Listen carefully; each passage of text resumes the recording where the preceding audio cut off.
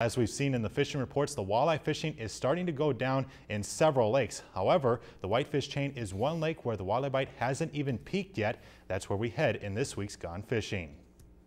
The Whitefish chain is connected by 12 different lakes on the Pine River. Whitefish was once divided into 3 separate lakes. This was used as a way of diverting water for the Mississippi River. And so basically what happened is Army Corps came in the 1800s and they dammed up by Cross Lake the Pine River, and it slowly backfilled into everything that you see here. Now Whitefish Lake is more than 7,300 acres and has more than 28 miles of shore length. A lot of deep water up here.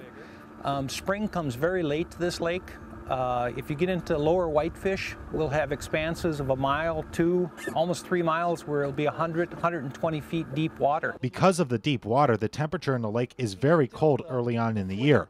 But when the weather starts to warm up, the chain becomes one of the hottest fishing spots in the area. Most of the other lakes, you know, they have their big hurrah in May and they kind of peter out by the time June comes.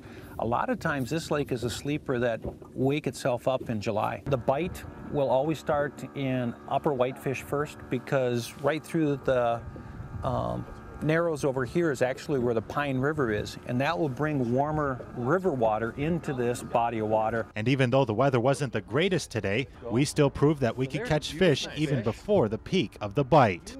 If you've enjoyed this segment of Lakeland News, please consider making a tax-deductible contribution to Lakeland Public Television.